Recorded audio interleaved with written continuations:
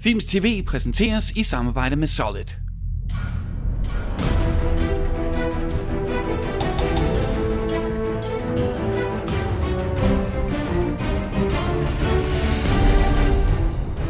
Velkommen til Filmz TV. Den årligt tilbagevendende danske filmfestival BUSTER er i øjeblikket i fuld gang herhjemme. Og som sædvanligt byder børne- og ungdomsfilmfestivalen på et ocean af spændende titler for både ind- og udland, samt en række interessante arrangementer og workshops. Du kan naturligvis se det komplette program på filmfestivalens hjemmeside buster.dk, hvor du også kan bestille billetter til forestillingerne. Og på Filmz kan du læse en artikel af Sarah Julie Højlund, hvor hun fremhæver flere af de BUSTER-film, der er værd at opsøge i biografen. Filmz TV har i ugens løb talt med folkene bag nogle af årets mest iøjnefaldende BUSTER-titler. Nærmere bestemt et par af dem, der ikke blot appellerer til barnerumperne, men også til unge og ældre tilskuere. Først talte vi med den franske instruktør Laurent Boileau, som står bag filmen Approved for Adoption, der er noget så særegen som en animeret dokumentar. Lidt ligesom det israelske mesterværk Waltz with Bashir fra 2008. Approved for Adoption fortæller den sande historie om den adopterede koreaner Jung, der forsøger at finde sig til rette hos sin belgiske adoptivfamilie. Indimellem klippes der til nutidige optagelser af virkelighedens Jung i Korea, som forsøger at finde ud af, hvor han kom fra og hvem hans rigtige forældre var. Det er en både billedskøn og rørende film om en lille drengs søgen efter kærlighed, identitet og accept, og det er samtidig en film, der smukt forener animation med live-action optagelser. I'm not sure animation is the best way to capture the reality. But animation is a good way to illustrate symbolism, and sometimes symbolism is the best way to tell the reality. Reality is sometimes stronger than fiction from a dramaturgic point of view, and sometimes this is the opposite. We didn't try to respect absolutely the reality. To tell a story, you can have different ways to, and you have to choose the best way to tell the story. In the case of Approved for Adoption, I think the story of Jung was more difficult to tell the story with a documentary because Jung was not very comfortable to speak in front of a camera. So the fiction and animation has been a better way to tell his story. So I like documentary for the reality, but I can use another way to tell a story. Jung just wanted to be sincere, and I wanted to tell a story interesting people. But Approved for Adoption is a true story. The Jung's family exists, but this movie is a version of the facts from the point of view of Jung, and so it was very important to keep subjectivity in this movie. Mm-hmm. What is it then about this story and about this movie that makes it so universal that it can also appeal to a young audience at a movie festival in Denmark, for example? The reactions are the same in Denmark or in the other countries. People say that this movie is very emotional and powerful. From my point of view, Approved for Adoption reveals the amazing ability to survive, to adapt, to create and to renew itself. People often ask me, is it a fiction? Is it an animated movie? Is it a documentary? I don't know, and I think it's not very important to know it. I just try to make a movie like a mirror, reflects our own history and our quests, so I hope I succeed. Once upon a time, there was a girl in the Philippines named Snow White.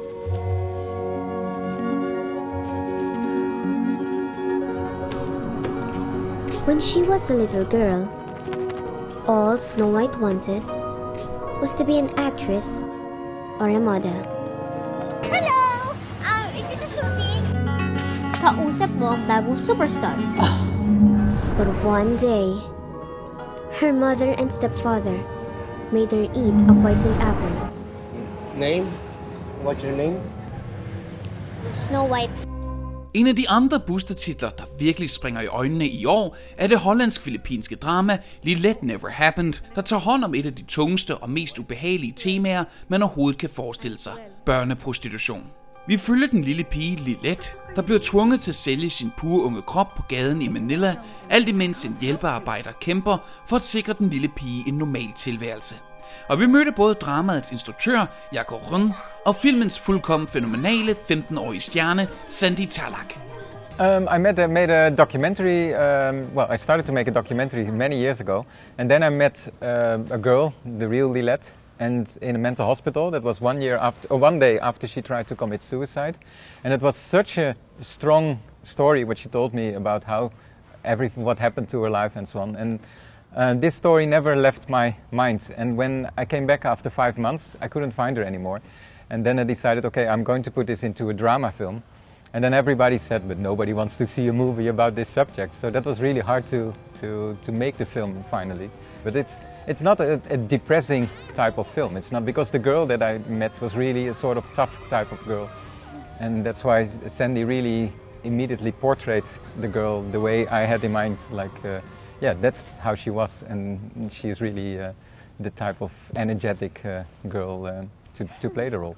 But when you do movies, when you work with young actors and actresses, and it's so heavy subject matter, how is there a balancing act in how true you stay to them about the subject? Is there total honesty, or is it like a balancing act about how to? Yeah, there's a sort of line. The funny thing is that we worked every day with a psychologist on the set as well, and she said. You can let her say all these things in the script, and you can let her do a lot of things, but don't explain. Just don't explain, because she's not yet ready for it. Yeah. And so then Sandy comes to me with the script. Direct, what does this mean? What does this mean? And it's like, uh-oh, now I have to come up with a story. Yeah. They're making alibis, actually. Like, oh my God, what is this? I can't understand. Oh, it's like this, it's like that.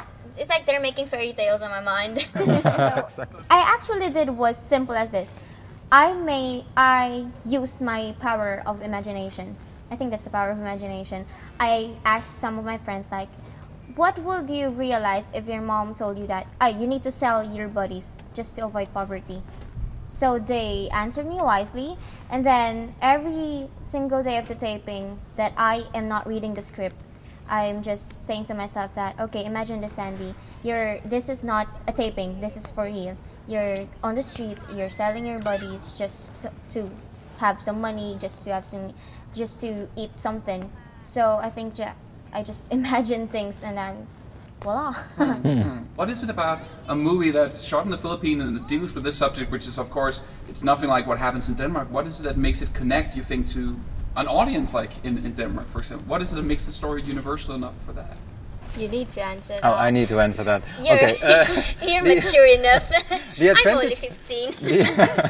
The advantage is because really there was a lot of audience in Denmark, and yesterday it was almost sold out to the cinema, and you notice that probably because I'm a Western director and I've been many times in the Philippines, but I knew more or less, like, okay, this is how the Western world thinks, and this is how, and I didn't want to make a movie like, sorry Angelina Jolie, but Angelina Jolie goes to the Philippines and she rescues all the kids in the Philippines. It really wanted to do it from the point of view from the children, and to make feel also to a young audience, like, how is it as a young child if you don't have food, if you don't have anything, and you just have to survive, and your next day you're only thinking, like, how do I survive the next day and the next day and the next day, and without making it a depressing, like, oh my God, after 10 minutes I don't want to see this movie anymore, because that's the balance with your all the time, like, you want to make an entertaining movie but also having this kind of subject in it. So it was really sort of balancing, looking for what you can do and how to entertain the audience as well. Because it's that's why it's so important to have a good leading actress who's able to pull you through the whole film.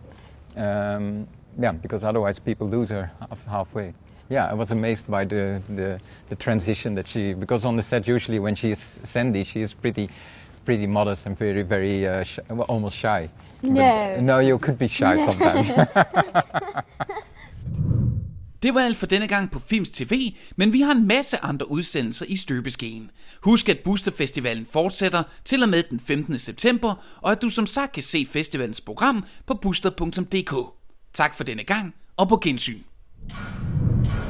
Husk, at du kan finde alle vores tidligere Filmz TV-udsendelser på Filmz under Filmz TV-fanebladet, og også på videovideo.dk, i iTunes og via vores gratis video-app.